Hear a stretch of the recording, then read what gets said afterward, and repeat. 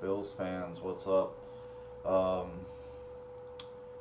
Pretty much gonna do like a Bills rewatch, Bills review video, if you will.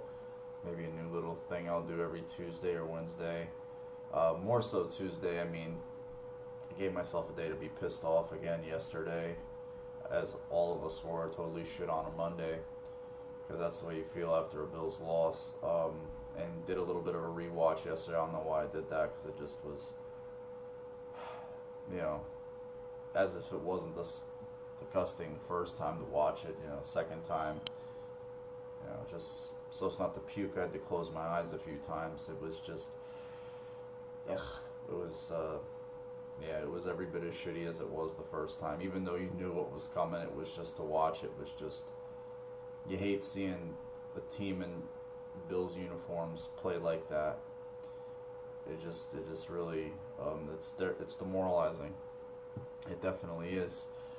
But I wanted to hear what the coach had to say on a Monday. Wanted to hear, what everybody's opinions and feedback were. I mean, it was a lot of the same. Obviously, it sucked, and it's just, it really, given the position the team was in just 2.5 weeks ago, and then to go out there, a couple of times on national TV and get your pants pulled down, especially that last one. You literally just got your pants pulled down, and just made to grab your ankles kind of game, bend over, grab your ankles style game. That's the kind of defeat it was at home. But enough about that. Listen to the coach, and sometimes you listen to some of the things he says. A lot of it is repetitive, but he says things in there, these little snippets. It's like, and one thing that he has constantly said, and I've noticed this, and I've even gone back and watched some prior press conferences, is keeps saying, we're building, we're building, we're building. And then you do have to remind yourselves, I have to remind myself, there is only 22 guys left on this roster that were on this roster last year, and a lot of those are just back-end roster filler type of players, bit part role players, some inactive, some not, depending on the given week. And just the overall play. He said it wasn't effort. He was talking about run fits and then execution. To me, if it's not effort and it's more about execution and reteaching, to me, then there's a talent gap. To me, that's his way of saying that's code for there's a talent gap. And you look at it, and you look at the Saints, and all due respect, I'm not taking any credit away from them at all. They deserve, obviously, more than deserve to win. They're a very good football team, led by a Hall of Fame quarterback and possibly a Hall of Fame head coach. Definitely one of the greatest offensive minds this league has ever seen. Definitely in the modern age, and any age, probably in Sean Payton. I mean, so just, and that's what you have when you have that decade plus of synergy between the play caller and a quarterback at that level, and you have to be good to stay together that long. And they've been able to retool, revamp, and I'll use them as a bit of an example, not only just because of that reason, but you just look at what they've done in the last few years. They've hit on a lot of their draft picks, a lot of those first and second, even some of the third round guys they've been able to procure are making plays for them. Even going back to 13, Kenny Vaccaro didn't even play, and he's really, really played well this season for them. But you look at that offensive line that mauled the Bills up front, and a guy like Armstead, was a third round pick, but played, he's their franchise left tackle. Ramczyk, who's playing for Strafey's, is their longtime right tackle, is playing very well. Unger, who's the guy that they got back in the Jimmy Graham trade, who's a sensational center. But then the other guy, Artis Pate. So they've got three first round talents up there, and then a third round talent. Those are three guys that they drafted. I believe Wolford was the guy they got from the Lions. Kamara, Ingram, They were able to ship Peterson out of there. That was just, a bad marriage from the beginning, and they rectified that by trading him away, eating their loss. And then you look on defense, they made a lot of good, just some really good picks. The Williams kid, I think there's a couple of Williams in their secondary. Obviously, Lattimore, who would have been the Bills' pick, mind you, he would have been the Bills' pick if they were not able to trade out of 11 with the Chiefs. They would have drafted Marshawn Lattimore, but hey, Trey White's been playing pretty well. Doesn't have the girth of talent around him that the Saints do, but Lattimore's a hell of a player. So that should be encouraging that they know how to ID players like that and say, hey, that's an amazing guy that we want, even though he's on another team. They were able to get back at the first, because look at this team. It is devoid of talent. And he is right. McDermott's right. They didn't win 5 games by accident. They won because they fought hard, they made plays, they hustled, they got their hands on the ball. You had E.J. Gaines, who pulling his groin muscle, I believe, in Atlanta, even stripping a ball out. You had, if Leonard Johnson hangs on to a ball in New York and gets that first turnover, who knows what happens. So there's still some of that there, but within that, the offense really hasn't held up their weight much at all, particularly in these last 2 games where it's gotten so out of hand because the defense, granted, I'm not saying the defense has played great, because I don't know if it's effort. I think it's a combination of talent and just getting worn down, that they're not talented enough, 1 and 2, and they're getting worn down. And because of a couple of injuries and just getting exposed for a talent gap, they're getting hung out to dry. And they trade away a former first-round pick because the guy was a problem child, and we all know that. Now that's the new narrative on Twitter and radio that covers the Bills, that Darius is something. Darius was like I alluded to, he was in the middle of a lot of bad Bills defenses and a lot of equally bad performances over the past few years, and even before that, going back to the definitely was on the Wannstedt defense that got shredded to shit. Kyle was on those defenses. He definitely was. So was Mario. Hughes wasn't there yet, but those guys up front and Kyle, I've noticed that he's looked every bit his age this year. A guy he was getting mauled up front. He was just getting mauled. And people will say, well, Darius took up the guy. It's not fiscally responsible to pay a guy the money Darius is making to be a run plugger. It's not. He's not J.J. Watt. He's not a self-motivated guy who, granted, has fallen on some injuries the last few years, but he's not J.J. Watt. Even at his peak, he was not J.J. Watt. So, apologies for the text during the video. To continue to, and then just the lack of example he set for everybody there, that he's the highest paid player in the team and he's just loafing it. And I'd ask anybody, when's the last time he changed a game? When? I just don't want to hear it about him. But using the Saints as an example, you look at the Bills drafts, just Darius is a guy, a first-round pick that they've sent away. Sammy was a first-round pick who the Bills traded way too much for, that they traded away, recouped some value. They weren't going to pick his option up. We know that. That's a first. Those are 2 first-round picks and a 4th-round pick and 1 guy that's not on your team any longer. Thankfully, the Bills at least got back a second. Darby was a 2nd-round pick, does nothing for you. Bills get a 3rd back for him. That's what they're trying to do in order to restock the cupboards. That's what they had to do. I mean, you look at Ragland. Bills were able to recoup a 5th. That's a 2nd-round pick. Quanjo, a 2nd-round pick. I mean, Gilmore, even if they had wanted to resign him, let's just say they did, which a lot of Bills fans could have cared less at that point because he was He was loafing it. He had his own agenda. Didn't want to get hurt. We all know what he's about. Put a tweet out the other day. He was jawing at Dwayne Harmon right after the Broncos touchdown pass. He let Demaryius Thomas cross his face and catch it right in front of him, and he's turning around yelling at the safety behind him. Like, you let him get across your face, dude. Nothing was ever Gilmore's fault. Everybody knows it. Gilmore was the best. Nothing was ever his fault.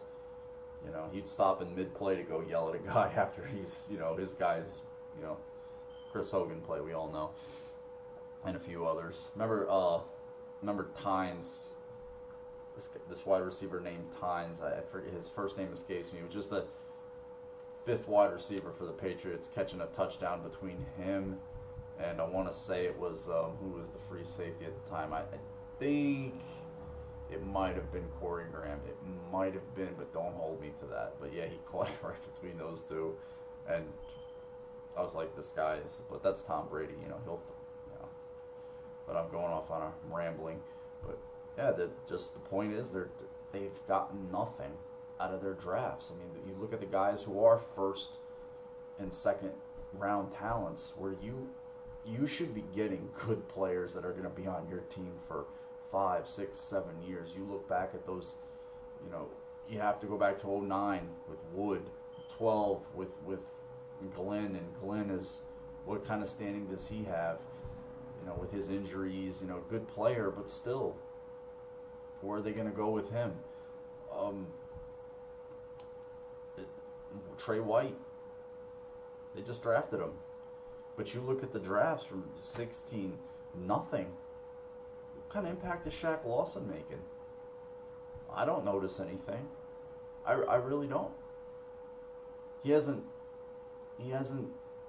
jumped off the screen once for me. Don't know if he has for you. I haven't seen anything. This day one starter off the bus. Remember what Whaley said? Whew.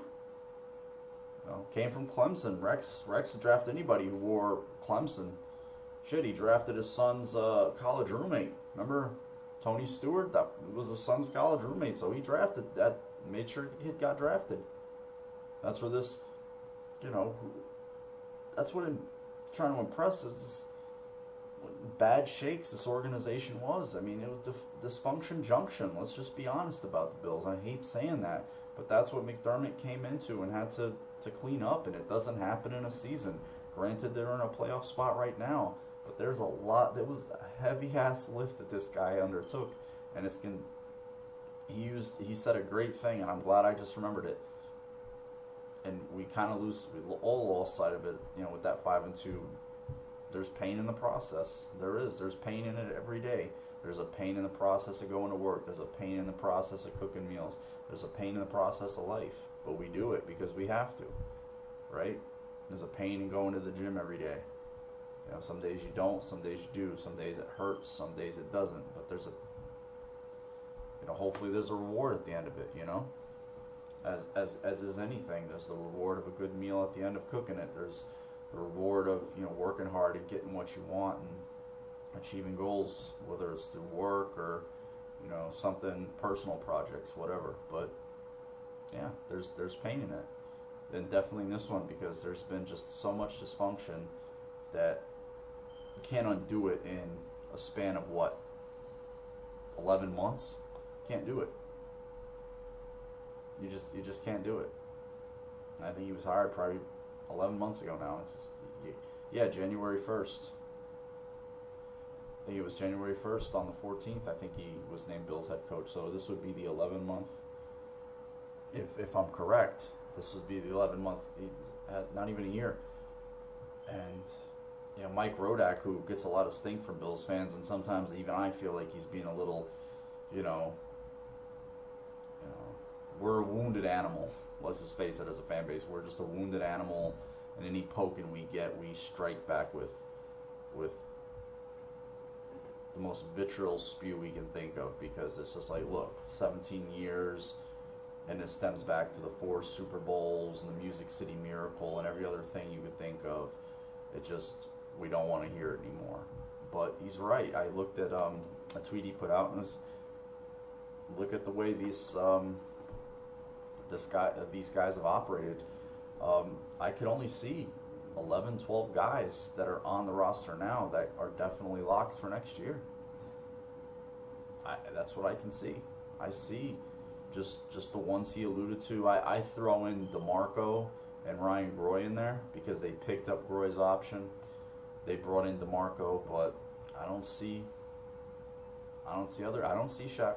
I could see them finding a way to maneuver Shaq Lawson off this roster. I can see them finding a way. I can see them cutting Shady. I could see them finding a way to maneuver Clay's contract off the roster. That look what they've done so far. Look what their track record tells you so far with this team until they make it theirs. That they're not going to stand on ceremony with a lot of leftovers from. And I like Charles Clay. That was a haphazard contract. It was a very haphazard, short-sighted contract that Dysfunction Junction left with them because they were all about the now. They have, and again, another thing McDermott says, have to have one eye on what's going on now, but also an eye on what's down the road. And I never heard too much of that. It was all about, oh, we're close, we just got to get over the hump. We're close. That was, no matter who it was, whether it was Gailey, whether it was Rex or from Whaley, any of those guys. Brandon, it was all about, let's just trade the farm for a wide receiver with no quarterback. Let's, sign this tight end away from a division foe to this ridiculous contract that they can't match that'll put us in peril years down the road. Let's give this contract to a player who's failed multiple drug tests and is one suspension away from getting half the season suspended or whatever it was. But let's put no safety measures in the contract that would protect us fiscally. Let's not do that. All these things. We trade for a running back. He's a little irritated, so let's give him more money just to appease him. Things like this, and just the bad. Again, you can scroll back through the drafts. They've got Preston Brown, who's maybe not long for the roster, and again in the middle of a lot of those bad Rex defenses. He was a rookie in 14, but he was in the middle of some of those defenses. I don't know if he's their choupe du jour for middle linebacker. I don't know. This roster is going to go through a big makeover. And we're seeing, you got to be built for the long haul in the NFL. And what November and December does, it separates contenders from pretenders. And that's why the Bills always got,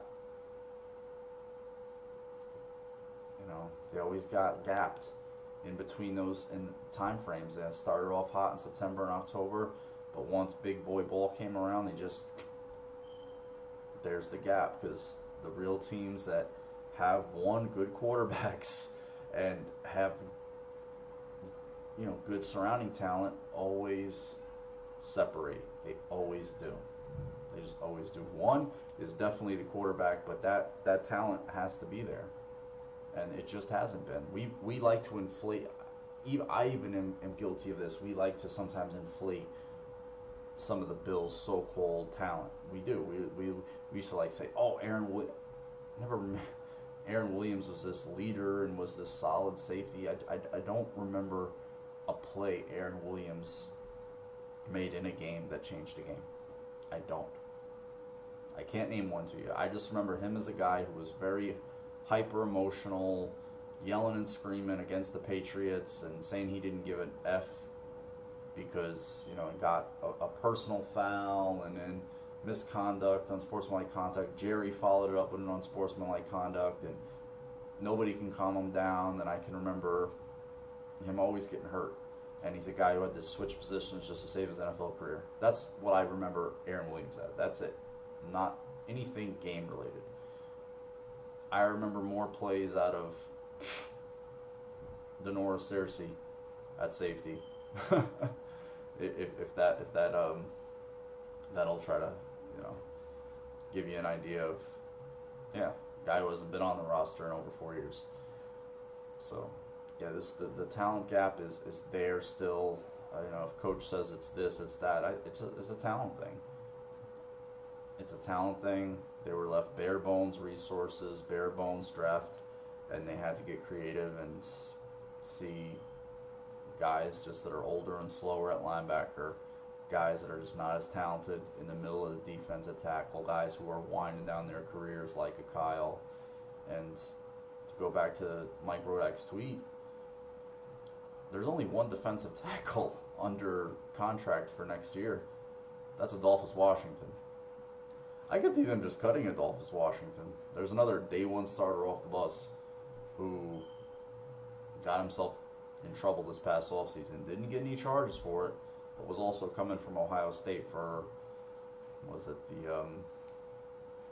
the got arrested for soliciting, trying to pick up a prostitute. So there's another guy that this regime wouldn't have drafted. So there's, another big makeover is coming, another big shift. And I have to believe it's for the better. I mean, I think all of us, we always have to believe it's for the better until proven otherwise. Can be critical, of course, but until proven otherwise, I like to be optimistic just to maintain my sanity. And I know there's a lot of narratives out there. I was very critical of Tyrod Taylor after the game, and I still am. I've seen the same things, he just doesn't process what's going on in front of him fast enough, and he just doesn't pull the trigger. He might see it, but he just doesn't let it go. And people are talking about, oh great, I remembered this, because I was just going to say, I was done with the video. The coordinators talked yesterday, and I was more interested in what Dennison had to say. And Dennison said this little snippet in the video, which was just like, whoa, I've heard this before. We talked to him, look, sometimes we're going to have to make some chances, just like we said. He took it as we need to find a check down and maybe we can make a first down run in it. Given Mike's skill set. So, basically, the coaches are saying, we talked to him, said, push the ball downfield more, and because coaches are never going to put the players' fat to the fire in front of the media. So, that's never going to happen. Never going to happen. But he said without saying, look, we told him, we kind of said with saying it, we told him, look, you just got to push the ball downfield sometimes, and it only target Benjamin 3 times, and it was on the opening drive, and then the one other target, it was just so vastly thrown over his head that he had no chance to catch it. That was not a 50-50 ball. That was a zero ball. Nobody was catching that in the field of play. And then obviously it's a hell of a comparison, and it's not even fair. But you see the passes Breeze was throwing. It's just he's giving his guys chances, and they're going up and making plays and catching balls in stride. And I can bang on about this, but there's nothing we've seen from Tyrod. And I want to like Tyrod. I wanted him to work out, but I believe that they know that he's no more than a bridge placeholder, and people will want to say, well, Dennison's a dense play caller, he's not good, he's this, he's that. To me, when you're axing play callers, coordinators, whatever, that's just fancy code for the quarterback's not good enough. That's all it is. It's a move to appease fans and knee-jerk, maybe to an owner who likes to react to media criticism, because everything in life is about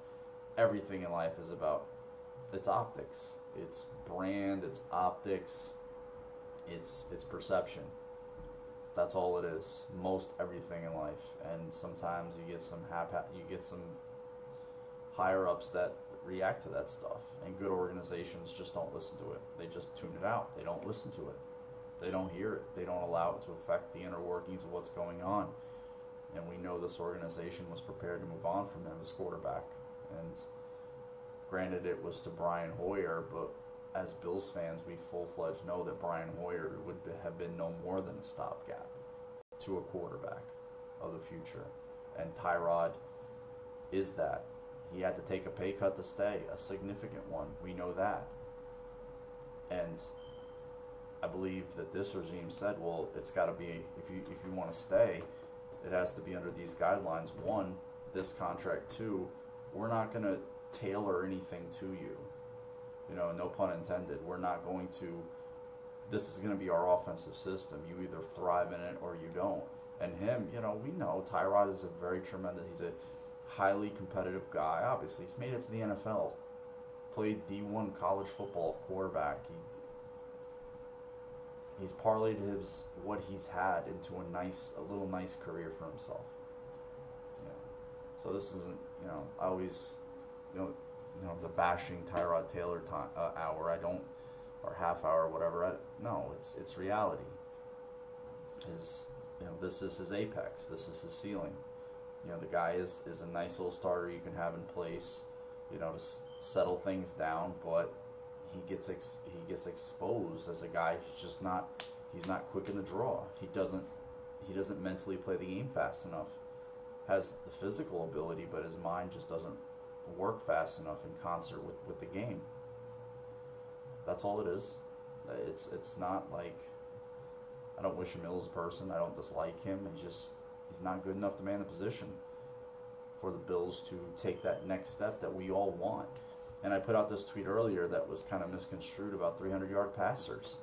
A kid he's a big Tyrod Taylor fan. He's not bad. He follows me. He's always he's just the eternal Tyrod Taylor apologist, and I think it's just a defense mechanism. And the tweet was, the Bills have only had 4 300-yard passers that won games. They've had 13 300-yard passing games since 2006, and only 4 of those were wins. And so in the last 12 years, they very rarely win games because of their quarterback. Two of them were by Fitzpatrick. One was the Pats game at home, breaking that streak against the Pats. He threw for 360. The other was the season before against the Bengals in Cincinnati. He threw for a little over 300. It was kind of a comeback game. They were down, and they ended up routing the Bengals, actually, like 49-31. And then the other one was Kyle Orton's first game that they won, Detroit, the Dan Carpenter 58-yard field goal. And then the one before that was J.P. Lossman in Houston, the 2 80-yard touchdown passes to Lee Evans, and I think he ended the game to a touchdown pass to Peerless Price, 24-21. So those games right there, they won because their quarterback was making plays in the passing game. But there's only been 13 300-yard performances. So the quarterback play has been so bad, they can't even get garbage yards. And why do I say that? Because let's be honest, sports is entertainment. Football is entertainment. Passing yards are fun to watch. They're fun for fantasy reasons. They're fun for aesthetic reasons. They're fun. And it's nice to look at your team and see the receivers up in the league leaders and your quarterback up, you know, making hay in the league leaders and either passing yards or completions or touchdown passes. And this is something Bills fans see none of. We see none of it. That's why we were so excited about Sammy Watkins and Kelvin Benjamin, because something like that helps bridge that, is a bridge to that. The same reason we get excited about any quarterback that's young, and that's the hope that we all want. That, hey, we want to see that. If for no other reason, hey, you know, he was one of the. We don't get any of that as Bills fans. We get none of that, and that was more of the long view and point of me putting out that tweet. Is we don't even get the entertainment and enjoyment and satisfaction of those other reasons. Of course, we want to win the game, and that's obvious. But those other secondary, third, fourth reasons, we don't get that. We don't even get that. Consolation prizes of that, we don't get that. And that's frustrating to me. You know, how many countless offensive coordinators have we had? You know, or head coaches who were, you know, Gailey being the only one, really. You know, and I always think that QB whisper is a myth, but I do think good coaching helps. And whether Dennison is the guy or isn't, that's neither here nor there to me. because eventually there's no, as it's currently constructed, there's just not enough talent at starting quarterback. I don't know what Nate Peterman's going to be. I'm not going to indict him rightly or wrongly or endorse him or whatever, but the idea of finding out is exciting. The idea of them procuring a quarterback in the first round that these guys feel is that guy is exciting. And that's what it's all about. It's about giving your fan base that hope, that excitement, and being able to at least talk shit. Oh, my guy does this, oh, my guy won. Anything statistically, that's fun, and we don't get that fun, and we haven't gotten it in a long time. Forget winning games and going to the playoffs. We just want a little slice of that pie too. But that's it, Bills fans. To even have talked about the game as a rewatch or anything, there was nothing. They just got railroaded. Saints are a more talented team, a more finely tuned team, led by a better quarterback, with a head coach he's been with who's still very good and has won a Super Bowl together. So that's and there's a talent gap there in that area, and there's a talent gap throughout both football teams, offensively and defensively.